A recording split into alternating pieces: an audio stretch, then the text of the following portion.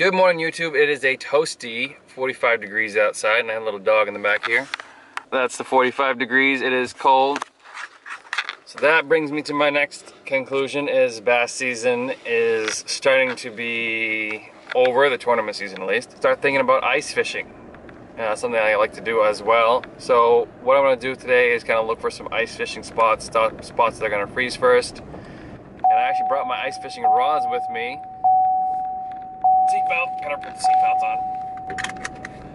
Ice fishing rods because I was missing a bunch of perch yesterday on the drop shot. They were just kind of stealing my rubber baits. So I brought little jig poles, Tickle Stick and some other brand, and we're gonna see if we can get on some perch and some panfish today. Let's see what we got. So I was here yesterday, and there's a couple guys perch fishing or pan fishing, so I figured I'd come back and try this spot. Now it's a little bit, weather's pretty much the same, wind is pretty much the same. And what I'm actually fishing on is, I think, is a septic system for a camp that's off to my right over there.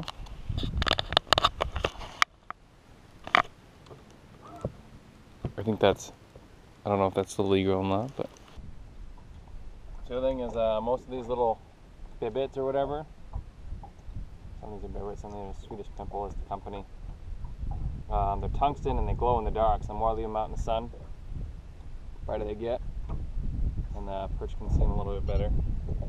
So there's a hummingbird finding one right there.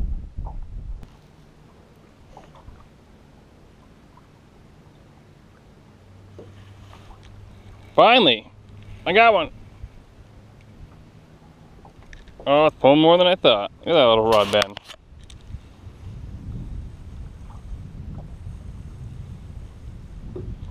Big old bluegill. Look at the size of that guy right there. Look at that. They're bluegill, alright. That's why they're suspended.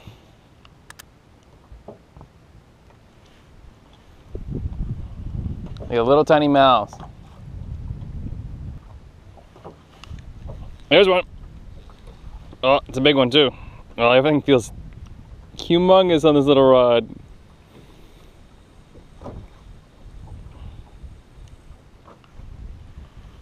Rock bass. Species number 2. There's a little better shot. There's me jigging it right there. See that? Sharp line. She would go slow up and down. So all the panfish are at the bottom right in here. Got one that one time. Yeah. Oh, he's huge, copper. He's huge. Now they're all over the screen. Got another one.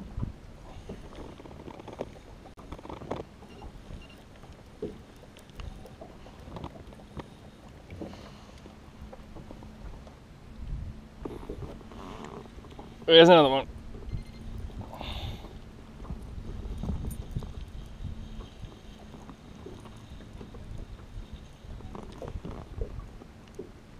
Hey! You get out of here.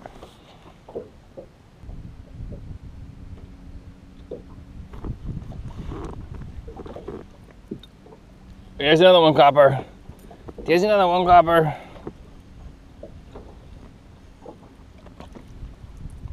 Aye. Here they come again. I'm out on Lake Champlain. I'm using my Humminbird, my mint-coated Tarova, a couple GoPros, a 13 Tickle Stick, which is basically an ice fishing pole, 4-pound test, and a little ice bibbit. Basically vertically jig for panfish. It's basically like playing video games. It's actually super fun. So with panfish, is they keep cycling around in the same kind of pattern usually. So there's cribbing behind me. Oh yeah, I can see it. There's a buoy over there. what cribbing is a bunch of wood with rocks stacked into it to either protect something or take some sort of thing. There's one right there. Oh, I missed. And here's a little biblet that I'm using. So it's a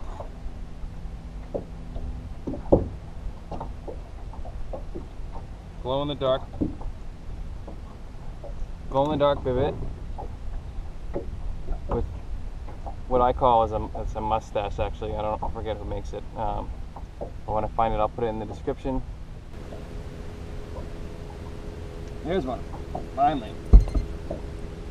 That's a bigger one. That's staying down. That's a bigger one.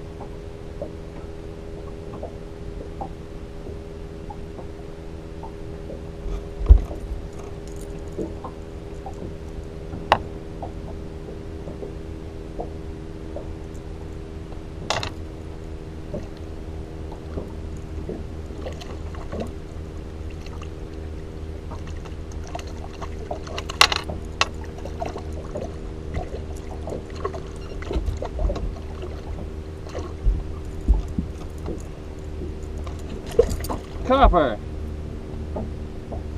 Bad boy!